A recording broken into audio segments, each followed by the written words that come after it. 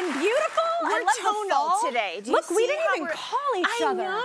Yes, you were feeling earth tones. I was feeling. How are your chickens? Last time you were here, we were talking about your chickens. Let's get to the serious Let's just stuff. get right to the nitty-gritty. Yes. Well, the chickens moved to the family farm in Oklahoma. Oh, my bunnies I talked to you about now live in Montana. My ranch in Montana. Okay. Yes, it's better for them. They're happier. Yeah. And yes, Space. each of them went, and I felt a little bit guilty about this, but each of them went in their own little to-go box. Yeah. I was a little bit like, don't think too much about this, chicken. Yeah, you're not nuggets, it's fine. You're not a nugget. Yeah. And they all had a little bit of food on the plane with a little bit of Benadryl in there. But there's a tiny bit of help. I love that though. That's fun. Living on a farm. That's better. Yes, they are. They don't lay eggs anymore. Yeah, after they're a certain postmenopausal. Yeah. But you know what? The world doesn't care about them anymore. I know. But they still have value, and they're still smart, they are lovely relevant ladies. They are relevant. Yes. No, I have to ask this too because I just moved here and I love it. I'm so happy you love it. Your kids like it? I love it. My kids love it. Good. We love it here. But you moved here and you were pretty young. And what was that first move like? I moved here, so I graduated from college. I worked at a Shakespeare festival. I was doing like summer stock theater, cleaning the toilets and building the sets and all of this. That's cool. And the Georgia Shakespeare where I worked, there was a musical there that went to a strip mall in Florida. And I went with the musical. And so I worked there, and then I came up here to audition for Utah Shakespeare. You can tell I wanted to do be on stage. Yeah. And when I got here, a friend said, hey, here's a backstage. You should go check this out. So I checked it out. I went on auditions. I got 3 jobs that first day as wow. I think I just walked in and I was like, hi, my name's Jen. I'm from West Virginia. I like to act. I want to do this. They just kept being like, okay, let's see what you can do. So somebody said you should meet with an agent. Anyway, I ended up living here. I was understudying a Turgenev play, A Month in the Country at the Roundabout. Yeah. And I lived on a woman's kitchen floor, a woman that I found off the bulletin board at Actors Equity. As you do, as one does. And there was a futon in my suitcase and tucked into the corner. I remember futons. Yeah.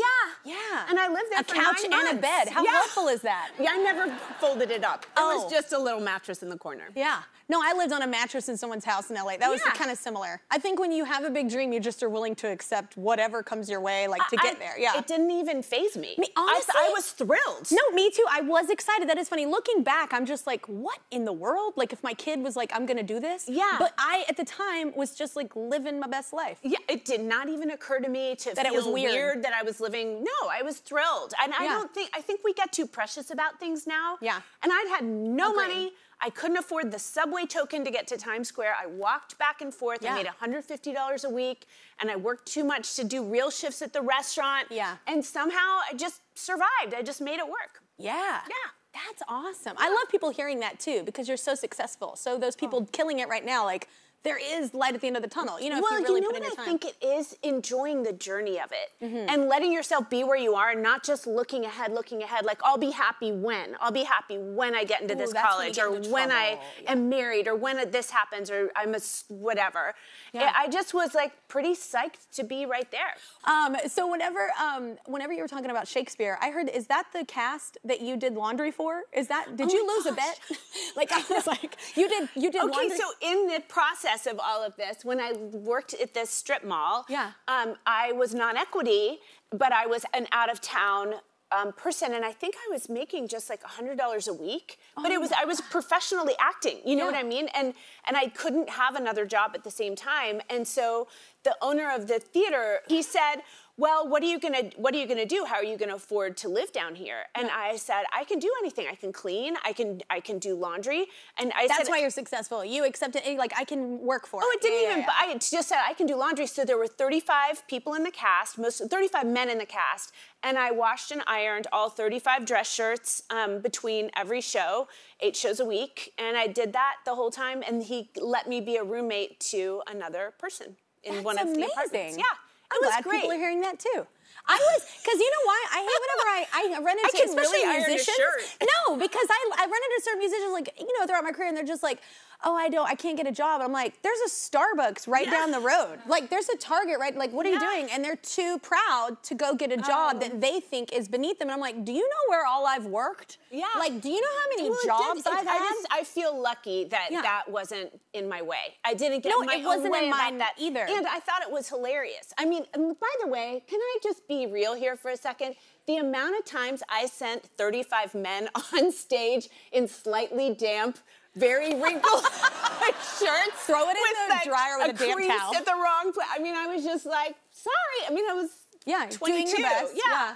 I don't think I could do it now. I don't iron well. I've never ironed. Girl, I throw it in the dryer with a damp towel. Anyway, so you gets the wrinkle right out. That was a look at her new movie, Family Switch. You can catch it now on Netflix. So explain the movie's hilarious. Explain to everybody what's going on. The movie is so much fun. It's really just, you know, like all body switch movies, it's about walking a mile in someone else's shoes. It's impossible to know what your kids are going through, what your parents are going through, unless you can actually be them for a day. Yeah. And it's, you know, just a lot of fun. Just in this case, we all switch.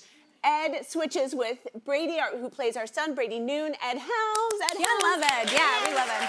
The baby and the dog switch too, just to add a little chaos. So it's the That's my favorite part.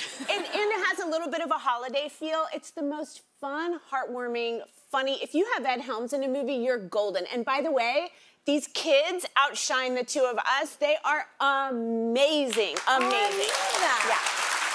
Do you love playing moms? Because I've seen you in a lot of movies where you're playing a mom. Do you love playing the mom role? I do. Because you do it well. I really do. Yeah, I must be working something out because I keep playing mother-daughter. Yeah. Yeah. No, it's awesome though. I'm telling you, my family is obsessed. Like Yes Day, I'm telling you, that movie changed my whole family dynamic. Like literally, they're like, "Can we have a Yes Day?" We've had so many Yes Days. Good. Like, to where, well, this is the same producing team. We started this process while we were on set making Yes Day. We were just like, what else can we do? It's also loosely comes from an Amy Krauss Rosenthal book, which she, bless her soul, also wrote Yes Day. This was Bedtime for Mommy, about a little girl putting her mom to bed, her parents to bed, and they don't want to go to bed. And we want another glass of water, we want this. So it's just kind of that switching idea. Yeah, I love it. Yeah, my kids are going to be obsessed with this one too. I'm wondering what, because there's like an annual dance thing that your character does. There's a dance, there's a dance. Everyone will be doing it. We have Beth Nicely came and choreographed for us, and she's a former Rockette, a Broadway dancer. Wow. And we had a blast, all except for Ed Helms. Bless you. Yeah. Oh, he didn't dance? He danced. Oh, no, he danced. He should get credit for every single step. He just was like, this is awful. I am so miserable, but he worked so hard. Well, that's the best tease. Now we want to see it. I know. Between takes, I would look back, and we'd be shooting something weeks away from the dance, and he would have his nose facing a wall, just like 5, 6, 7, 8. Yeah. Just wanting to nail it. Just wanting to get through. Do you have your own like family traditions like that? Because I literally just had a dance party to Cher's new Christmas song. DJ play a Christmas song because it's the greatest Christmas song ever.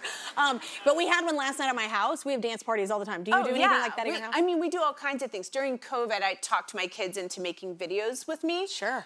And nothing else to do.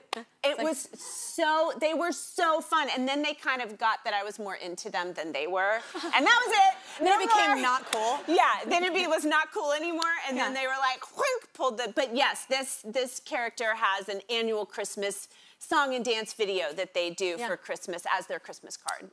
I love that. That's so great. Well, Jennifer is also a founding investor of the Angel City Football Club, the women's soccer team in Los Angeles, which is so cool. But I think that's awesome. We're going to get to that. But here she is at another soccer match. Here you go.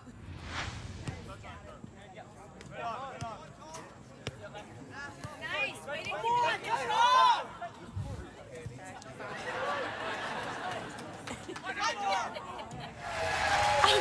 You're the one yelling? You're the one yelling. I'm yelling like I suddenly know what's happening just because I'm an investor in Angel City. It's like, I go to Angel City, I'm clueless. I know I'm clueless. I just am smiling, having a good time. I know. I get like bits and pieces, you know. I mean, Abby Wambach and Glenna Doyler, they tell me things. I love them, by the way. Aren't they cool? Yes. I know. So I'm learning. I'm there a lot. But as soon as I'm out and I'm like at my nephew's game in West Virginia, I'm suddenly an expert, yelling things, you know, hey, ref, that's a yellow card. I don't know what he else. I love that people at the game are like, is that? No. Like, they're like, I grew up with everyone at the game. Oh, that's okay, my high so they're school, used to that's you my being this sister, person. my That's yeah, amazing. that's my town. Oh, that's awesome. They've all known me. They are not impressed. Family is like a movie. That's awesome. They are not impressed I'm there. Well, we're gonna play a game next. Are you ready? You always beat me. You always beat me at games here. You are very competitive. I am very competitive. I'm ready. I'm okay if I lose, but I want to compete heavily. Yeah, okay, all right. All right, let's take a break. All right, we're gonna stretch it out. Jennifer's movie, Family Switch, is on Netflix right now, and we've got the perfect game to honor it next. We'll be right back.